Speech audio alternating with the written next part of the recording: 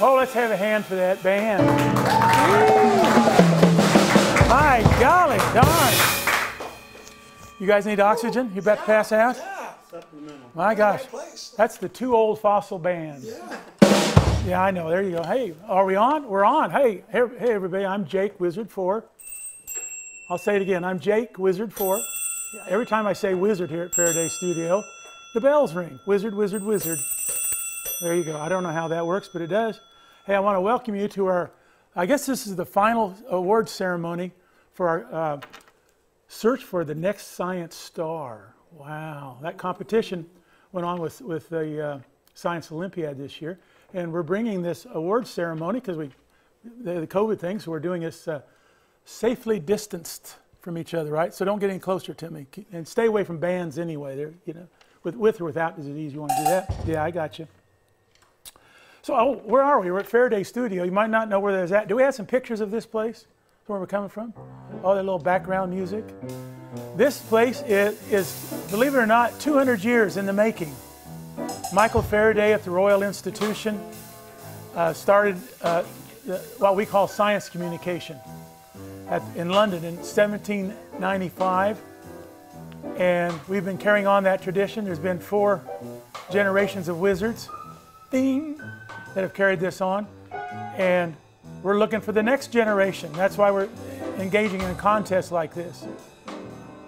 So this is a Faraday Studio, world's largest collection of science activities, according to the Librarian of Congress. And right here we are today. Here we are. Sweet. Faraday Studio, that's where we're at anyway.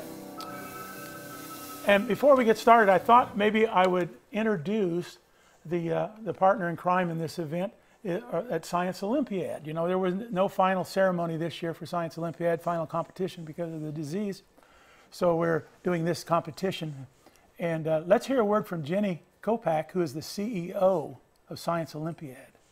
Everyone at Science Olympiad is so excited to be part of today's award ceremony, and we can't wait to find out who is crowned the next science star. We've been running this video competition at the Science Olympiad National Tournament since 2015, but this year, a global pandemic kept us all from attending. So instead, thanks to modern technology, and of course science, we conducted the first virtual Next Science Star competition, and the entries were amazing. We have to give a shout out to our incredible friends at the Midnight Science Club for putting on this search, and to Jake and Faraday Studios for their lasting partnership. Thanks to everyone who put time and effort into their videos. We can't wait to find out who won. Back to you, Jake. Thank you. Jenny. Jenny's the queen of Science Olympiad. And you know what? There's like 8,000 teams across the United States and around the world that enter every year. That's a crazy large number of kids. 8,000 teams. And the judging, we had to get some judges. And the reason we had to get judges is because the prizes are pretty cool. The first place winner gets, are you ready for this little drum roll? First place winner gets $2,000. Will be sent to their house. That's not bad, yeah. And $1,500 for second place, and $750 for third place. And if we have any honorable mentions, they get $250. So that's a nice chunk of change. It'll make you do a nice project, maybe. And in order to select those, they wouldn't let me do it by myself. I'm a little ornery. So we put together a judging panel of scientists and astronomers and science educators, people around the country. And I have 3 of them right here. Our celebrity judge, Tamara Robertson, and head judges Dr. Shelley Cartwright and Donald James. So I'm going to ask each one of them to tell us a little bit about themselves. Tamara, do you want to start? Yeah. Hi, everyone. I'm Tamara Robertson. I'm a chemical and biomolecular engineer, and I get to share my love of science and engineering as a host on TV shows like Mythbusters all the time. So I have loved watching you all share your love of science. You were on Mythbusters. I am. That's where I saw you, on Mythbusters. That's a Mythbusters girl. Oh my gosh. I'm just getting quick. Can I get your autograph later? Yeah, absolutely. Sweet. And we have some non-television folks, but they come from some unknown place like NASA, I think it's called. Shelley, are you there? I sure am. Hello to everyone. I'm Shelley, and I start out as an elementary teacher and then a middle school teacher teaching science and mathematics. I had the opportunity to join NASA, where I would spend the next 30 years. And the big part of my job was taking the mission of NASA and helping to communicate that research to schools, museums, and the general public. The capstone of my career was going off on a 6-month special assignment where I got to investigate analytical storytelling. And now I have come full circle. Here I am, back with you, the young people, and cheering you on in this endeavor. Well, thank you, Shelley. So you were a teacher, and you survived that. And then you said, did you say 30 years at NASA? Yes, 30 years. Oh, my gosh. So just, I mean, a teacher we can actually work for NASA. I mean, a teacher can work for NASA, and I suppose we could too then. Oh, absolutely. We need people who are good with communicating, understanding the science, taking the inspiration of science with heartfelt passion and sending it out to others. This lady's a communicator, isn't she? I'm telling you. That's why we got. That's why you're going to be you were a great judge selection for this process. And we have another head judge with us, Don James. And look on his shirt, it says NASA too. Another NASA person. There it is. Thank you, Jake. I am so honored to be a part of this year's Science Olympiad with the Midnight Science Club. You know, having spent 35 years at NASA, including as the head of NASA education, my passion is to inspire the next generation of scientists and engineers, especially the ones that can communicate with excitement and confidence why science is so important to the world. So great job, students, on some wonderful submissions. Well, thank you, Don. I'm very glad you liked them. It's great. We've got some other judges, too. We couldn't squeeze all of them on, but we've got some, what do we call them, spotlight on judges? So let's see some of the other judges that had to make this decision. Hi, I'm Bonnie Murray. The videos you sent in were amazing. I really enjoyed watching them. Thank you for sharing your science communication talents with us.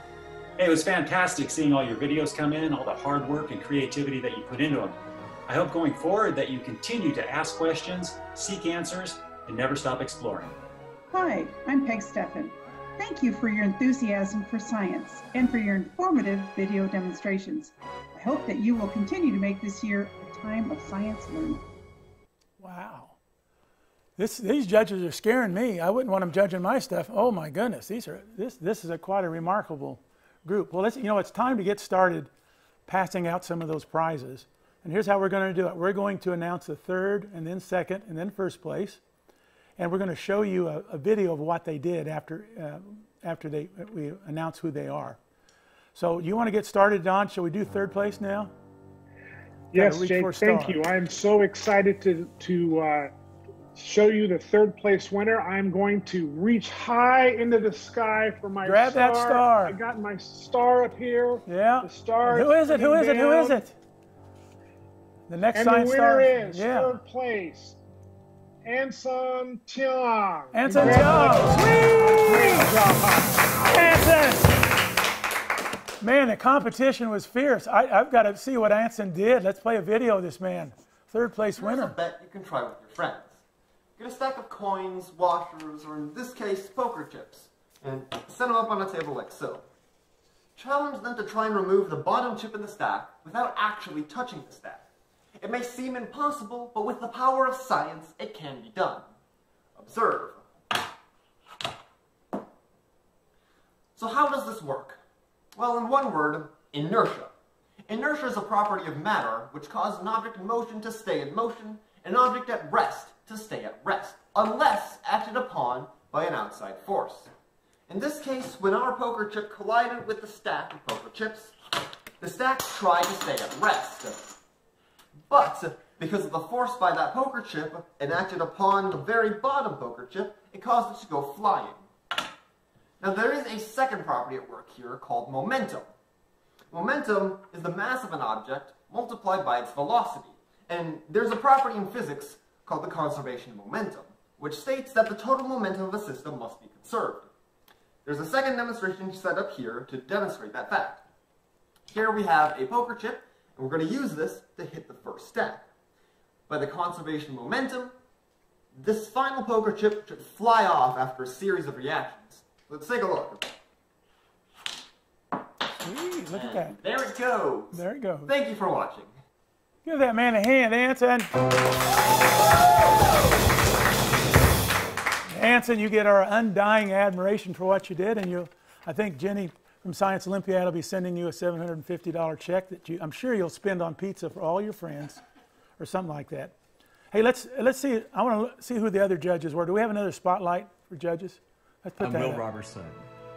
I know you had other options to do other things at this time, so I'm very pleased that you took the challenge to create your science videos to share them with us to show us your love for science. So congratulations in completing this task. Hello, Science Stars. My name is Jean Rayleigh. It has been so inspiring to see your creativity and your expressions of love for science and everything in the STEM fields. I wish each of you the very best now and in all your future endeavors. You are all science stars and excellent role models. Congratulations to the winners. All right, great. Let's give those two judges a hand. I know they're watching. Thank you. Oh boy, you know we've got $1,500, Shelley, to give to somebody for their efforts. Oh, we do, and so Second let me place. reach for that star. Second place winner. Second place is Dana Dana Stan. Dana. Oh man. Let's see what Dana's project was. Have you ever wondered how bicycles always stay up in the same upright position when in motion? Or how about how pilots know exactly how many degrees to turn their planes? Well, all of this can be explained through the utilization of gyroscopes. So what's so cool about a gyroscope? Well, a gyroscope is a rotating device that can be used to measure and maintain orientation. Basically, a gyroscope is a spinning thing. Just like Euler's disc, this fidget spinner, or the ball in this balloon. This system is a gyroscope because as the ball rotates, it mimics the Earth's planetary movement about the sun. So back to our original question, what is so cool about a gyroscope? Well, since the ball is rotating, it has angular momentum. The angular momentum of the ball depends on the mass distribution of the object and the angular velocity. So basically, the faster I move it, the more angular momentum it'll have. Since it's moving counterclockwise, the angular momentum has an upwards vector, whilst if it were moving clockwise, it would have a downwards vector. Note the orientation of the ball. Even if I tilt the balloon, the ball still keeps the same plane of rotation. This is because, from the ball's perspective, it still sees the same smooth interior of the balloon that provides us the centripetal force to keep it moving in a circle. And due to lack of external torque to change the ball's angular momentum, which is why angular momentum is conserved. So there you have it. That's what's so cool about a gyroscope. It's able to keep the same orientation no matter what. Well, there you go. We cut her off a little bit. That's great. She did a good job. Let's give Dana a hand. Great. Okay. Hey, do we have any more judges we need to meet before we get on to these big prizes? Hello, I'm Jim Fitzgerald, and I'm here today to compliment you on your entries in this competition. But also, you are the future, and you are going to be providing new ideas to help us solve problems. In all the years I worked for NASA, the most fun I had was during the time I traveled around the country explaining scientific concepts to students. It has been delightful to have students explaining scientific concepts to me. You all are doing a great job, and I wish you much success in all of your future endeavors. My name is Michelle Davis-Judd. Thank you for your Science Communicator Star Search entries. They were fantastic. Your passion for science and communication skills is evident and admirable. You have a bright future. Well, Dana, I hope you saw that all those judges, quite impressive, thought you came in second place, and that's quite remarkable. You'll get a check from Jenny for $1,500. That's a lot of pizza. And amen to that. Well, let's get on. No, before we do the first place, I'm getting excited. There were some folks that we wanted to mention them. I give them an honorable mention. Can you imagine? And they did pretty doggone good, and the judges wanted to give them a little pat on the back, and we're going to present them with a $250 check for an honorable mention. So let's see some of those. An honorable mention. Who are they, by the way? The runners-up. We call them runners-up, honorable mention. Have you ever walked out on a winter day There's and one. touched the car door and you feel a zap and then you say, ouch, and your mom responds, don't worry, it's just static electricity. Well, what is static electricity? I'll be demonstrating that with my specimen, my little sister, this balloon, and some rice cups. So I'm going to take this balloon and I rub it against my little sister's hair. We see that her hair attracts to this balloon. Now, take a look at this funnel and ping pong ball. Say I increase the velocity of the airstream below the ball by blowing on the funnel. The variables that are in kinetic and potential energy, like air density, gravity, height, they don't change by me just blowing on the funnel. So the only thing left to change the increase in velocity is to decrease the pressure. What would this lower pressure look like under the ball? The lower pressure under the ball makes the pressure on top of it seem higher by comparison, which pushes it down and makes it unable to jump out of the funnel like you think it might. Imagine being able to make styrofoam jump with a plastic pipe. It's possible with the static charge experiment I'm about to show you. The first step is to rub a plastic pipe with wool, which makes the pipe negative. The neutral styrofoam is attracted to the now charged pipe. As they say, opposites attract. When they come into contact, the electrons in the pipe then transfer to the styrofoam, causing both to be negatively charged and to repel each other.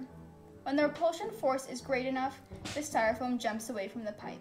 Thank you. And that is what makes birds and airplanes fly. Thanks for watching, and next time you can give it a try. Sweet. Those three did a great job. And their names were Daya Carr and Anna Klinger and Ahalia Rotnavel. And they did good. I don't know, you guys had a terrible time judging. Oh my gosh, I want to give everybody first place. And let's move on to first. No, got to tease you just a little more. Make a couple of announcements.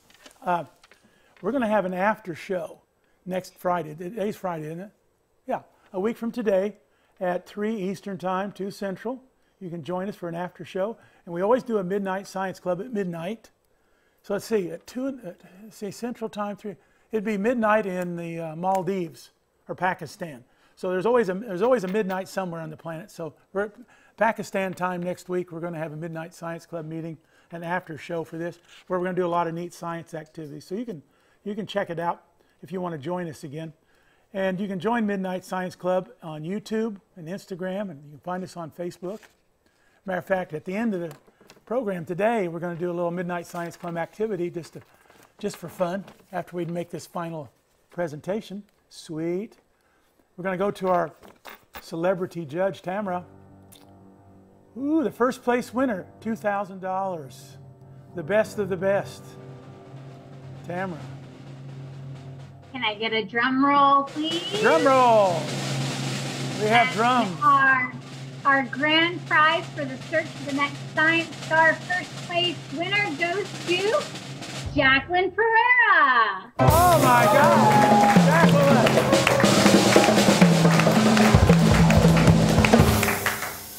Jacqueline was, you know, the judging criteria, it wasn't necessarily, Tamara, you know this, Mythbusters and all your experience, that there were lots of qualifying things you guys looked at, you know. Mm-hmm. There was. There was. And so it maybe wasn't the loudest bang or the fastest, but you take a little, each of the judging categories, whoever had the overall highest score got first place.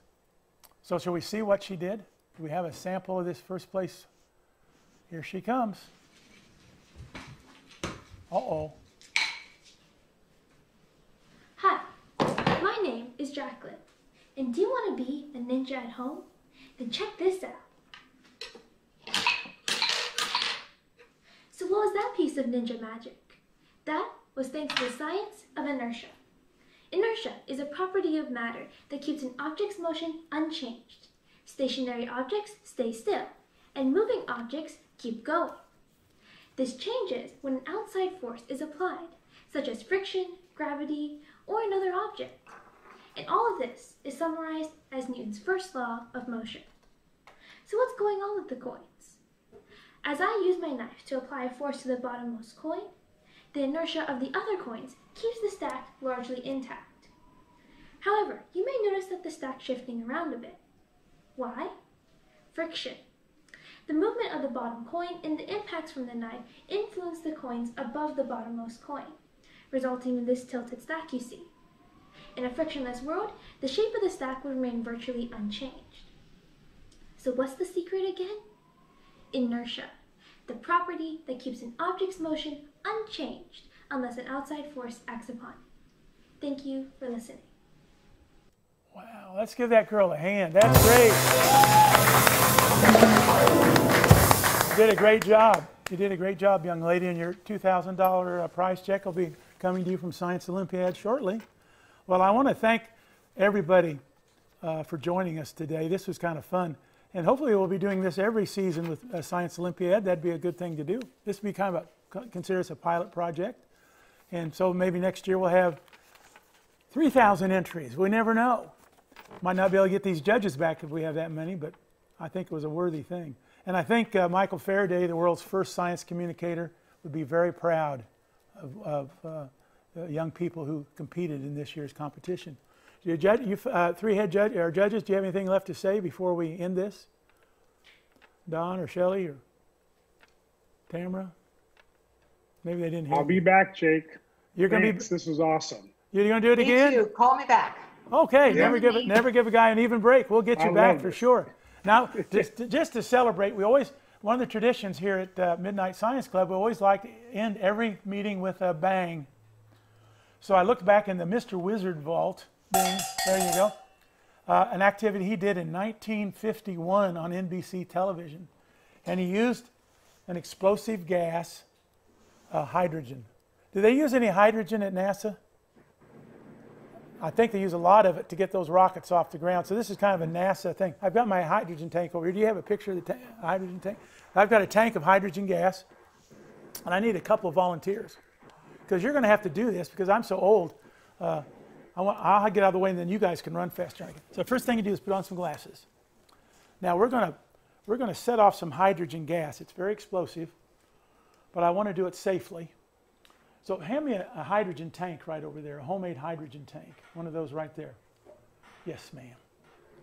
So I've got an empty potato chip can. So I mean, you know, you've all had a can of hydrogen gas, a potato chip can. Have you ever seen a potato chip can with hydrogen gas in it? Never have? Not with hydrogen gas in it? Okay, so what's in this can right now? Look inside and report to me. What's in the can? Nothing is in the can. Now see, my friend back here has to learn to think like a scientist. Is there anything in the can right now? Shelley, what's in the can? Air. Air, gotcha. Okay, there's some air in there. And we're going to fill that can, we're going to displace the air and fill it with hydrogen. And I'm going to turn this on, and then we're going to set it right here on the, and we're going to set it like this, right here. And in the very bottom of the can is a little pinhole. I don't know if you can see that or not, but right at the base of my finger, zoom in on that. You see that little bitty hole? Right there, little bitty hole, right there it is. And on the other end, we cut a hole in the lid. And what's inside of it, Mason? Air, okay, got air. So Mason, you help me. Come over here, put your finger right there, right? And I'm going to open this up, and we're going to fill that can with hydrogen. I'll go ahead and take your finger off for a second. We're going to flush it out. So let me flush all the air out there. So we're filling that can with hydrogen gas right now. I got to flush all the air out. Okay, now, would you put your finger over the hole? Okay, got it? Now we're going to set that down there on that. Those two pieces of wood. And the reason I put them on those two pieces of wood is so some air could get in the bottom hole. And by the way, we're going to do this twice. We're going to do this first time this way. Now I'm going to get out of the way because I'm an old man and I don't move so fast. So what we're going to do, and what is your name? Maya. I knew that, Maya. In case we have an accident, everybody say goodbye, Maya. Bye, Maya. You never know how it is. Maya, you're going to light this thing. And you're going to, when he takes his finger off, you're going to take it over there and set the hydrogen on, okay? And they're just going to stand back. And Maya, you know what's going to happen? As the hydrogen goes out this way, air is going to come in the bottom. And eventually, there's going to be enough air with the hydrogen to have a combustible mixture. And I don't know what's going to happen. But I'll be on the across the room, and I know how to dial on 911, so you operate that. Everybody say goodbye, Maya. Goodbye, Maya. You never know. So you get that lit. Okay, get that lit. Oh, it's lit now. You're done. Now step back. Everybody step back. Shall we dim the lights or leave them on? What do you want to do? If everybody listens, sometime that can will sing a little song as the flame tries to go down inside. there's a tiny little flame on top of that can. And right now the hydrogen is leaking out and it's burning. An almost colorless flame, can't see it barely. But if we listen very carefully, the flame will start dancing down inside that hole. When it does, I'm getting out of here. Hydrogen's leaving, air is going in the bottom. I'll zoom in on that. I'm not getting any closer. I'm going to stand right over here behind Maya. Uh-oh. I hear something. It's starting to sing to us. Here it goes. Oh my golly. Sweet. We got to do that again. Hey. Let's do that again. You guys want to do it again? We're just messing around here. Tamara, have you done this demo before? I have not. I have not done this demo before, but I'm very excited to see it. Well, we're going to do it again, but this time we're going to leave the potato chips inside the can. Now, I want everybody to think. Let's see. Before we had air in the can, right? Yeah. Now you're finally getting that, right? There was air in the can. Yeah, fine. It took him 3 times, but he got it. There's air in the can, and there's the potato chips, right? Mm-hmm. Okay.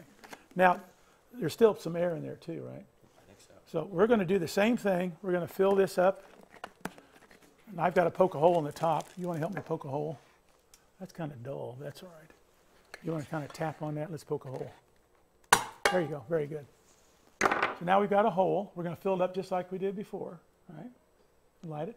But there's going to be potato chips in there. I don't know what's going to happen. Well, maybe I do. I'm the wizard. I should probably know this. So anyway, let's have some. Oh, here it is. Let's have some hydrogen. Is it still running? Oh, I turned it off. Can you turn that little red valve? No, the other one. Just turn it straight out. There you go. There you go. So now I can put some hydrogen in here.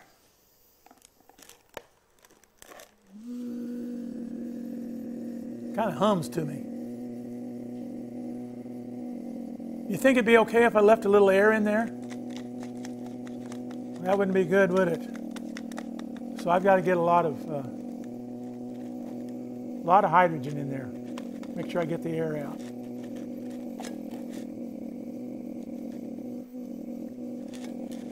Well, I think we can try it. So you want to put your finger on there?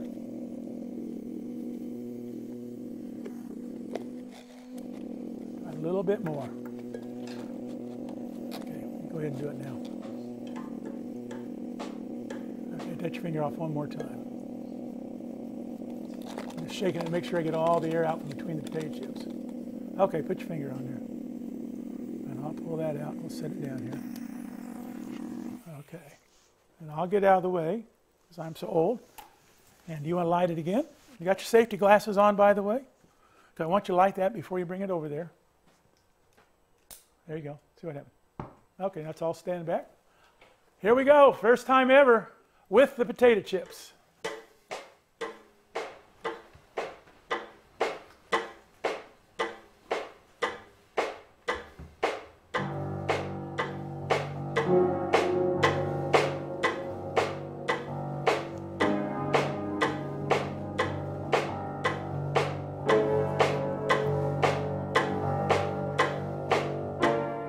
Hope everybody predicted what they think might happen. I don't know.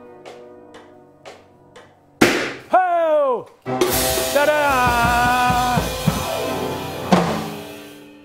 We almost had a stack of potato chips left. It was supposed to leave us a stack of potato chips, but we had a little deflection there.